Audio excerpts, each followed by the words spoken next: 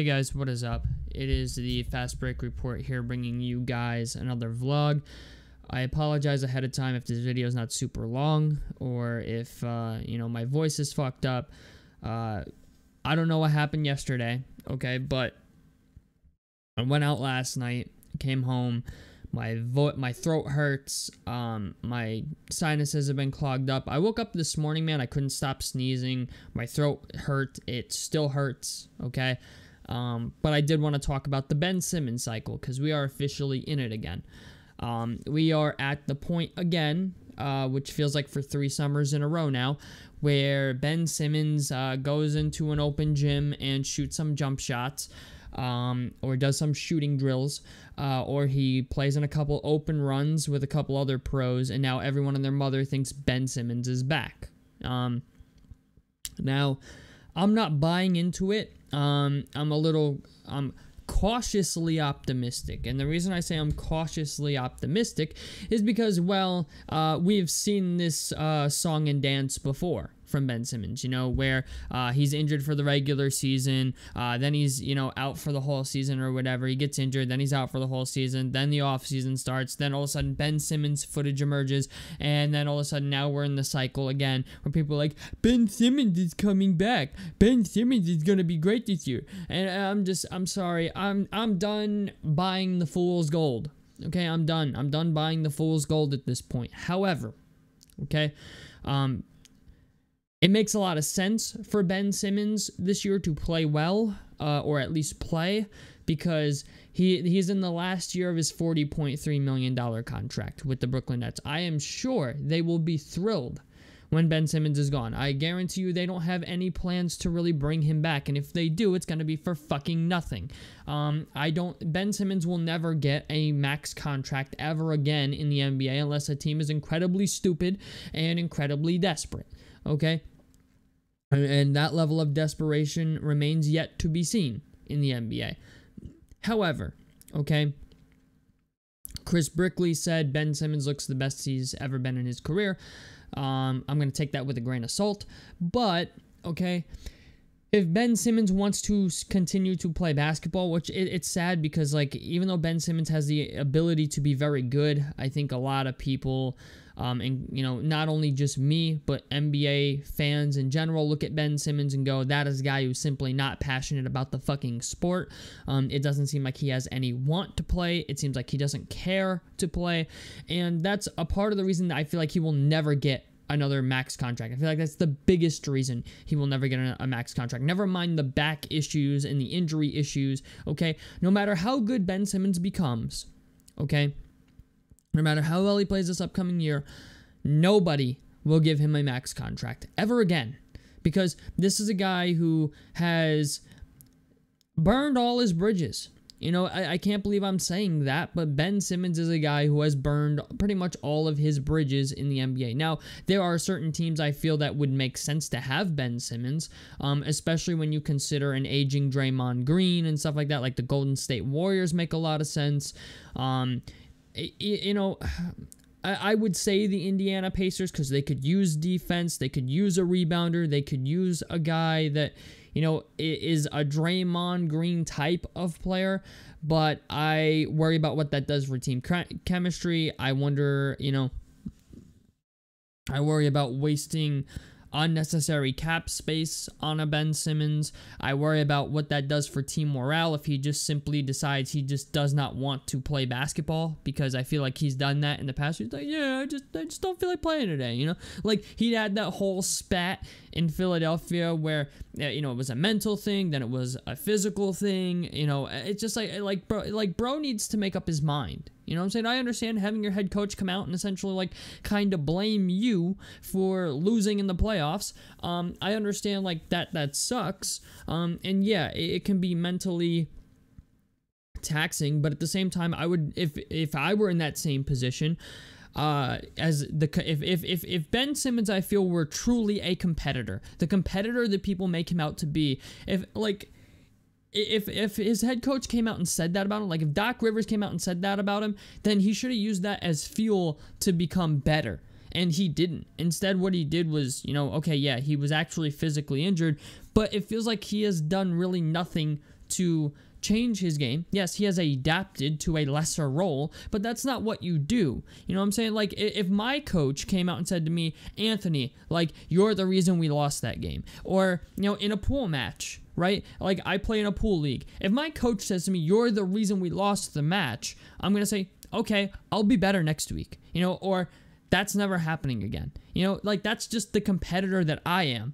You know, and I expect NBA players to be even 20 times more competitive than I am because they do it for a fucking living, okay? I play pool on Tuesday nights for shits and giggles just to go to the bar and, you know, fuck around, you know? So, what the idea that Ben Simmons has not, it seems like he has not taken his development seriously. It seems like he's made, like, little to no effort to improve his jump shot or look like a competent jump shooter. You know what I'm saying? Like, he's one of those guys that's like, he's trying, but he's not really trying. You know what I'm saying? Like, he's, like, you know, he's just doing enough to make it look like he's doing something.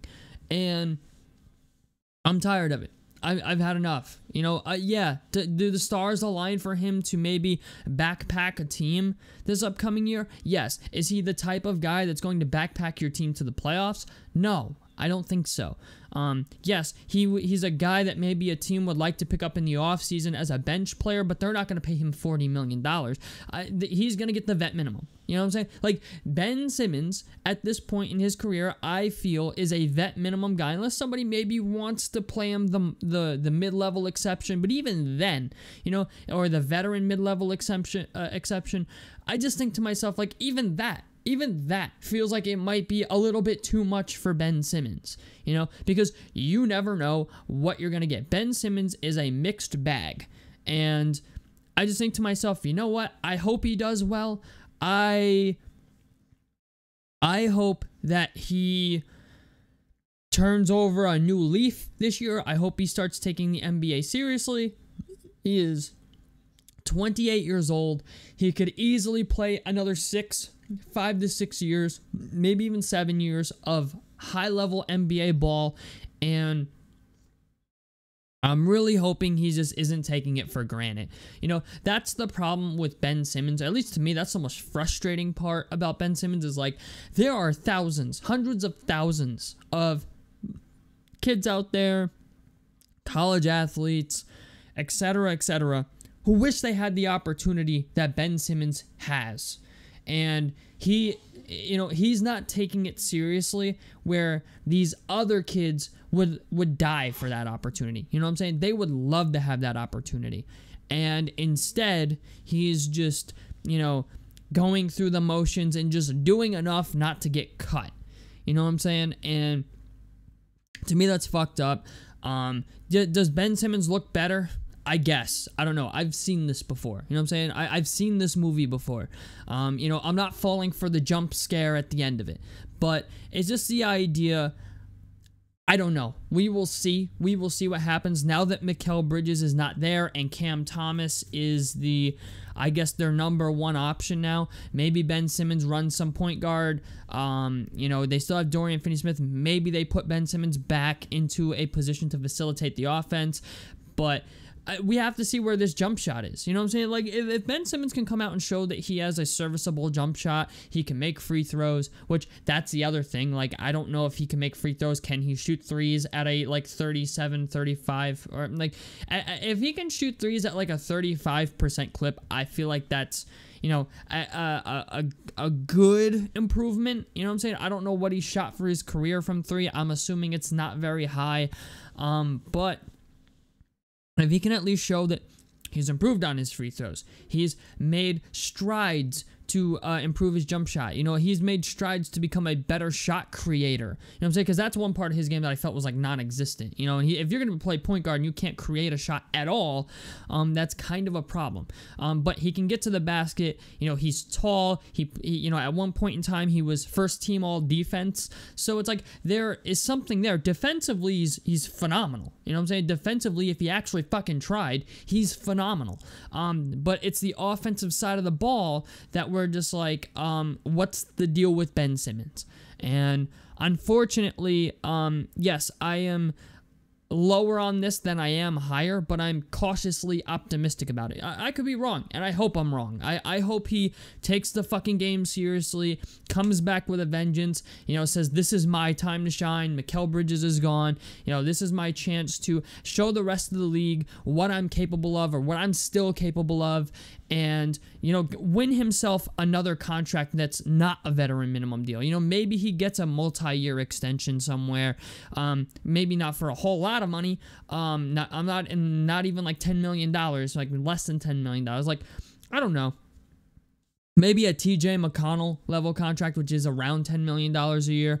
But it's just the idea, like, I don't know if he's even worth that. Like, that's the problem. When you think of all the problems that Ben Simmons has, it really, I don't even know what a good price for him would be. Normally I can tell you, like, Paul George is worth, maybe 40, anywhere from 37 to $43 million, right? I can look at a guy and say, do they change your team dramatically, or are they a guy that when you add them to your team, you're automatically a playoff team? Ben Simmons is not that anymore. Not anymore. You know what I'm saying? Ben Simmons is not a guy that's going to, backpack your team on the bad nights anymore. Not that, and yes, there was a time when he could sort of do it.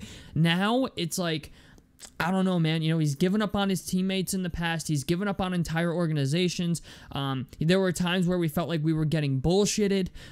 Granted, he was actually injured, but then there was the mental health thing, and then there's, the endless back problems. And so, like, I really don't know anymore what Ben Simmons brings to the table, but I really, really hope he has a bounce back year. I hope he finally took the game seriously. Zion Williamson did. You know what I'm saying? Like, to me, there's no excuses at this point. You know what I'm saying? Zion Williamson weighed as much as a linebacker, an offensive lineman. You know what I'm saying? Or like he weighed as much as an NFL offensive lineman. He took his diet seriously. He got in the gym last season, played the most games of his career, I believe. Zion Williamson finally started taking the game seriously. And I think if Zion Williamson can do it, and he's significantly younger than Ben Simmons, there's no reason why Ben Simmons shouldn't be able to do that.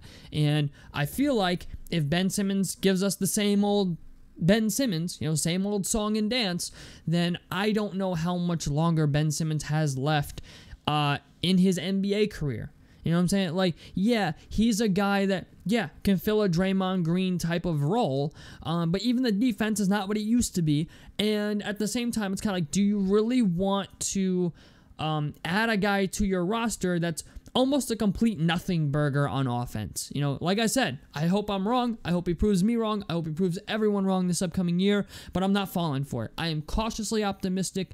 We will see what happens. So tell me what you guys think about this down below in the comment section below. I like helps me out. Subscribe if you guys want to see more on the Fast Break Report. And I'm out of this motherfucker. Peace, guys.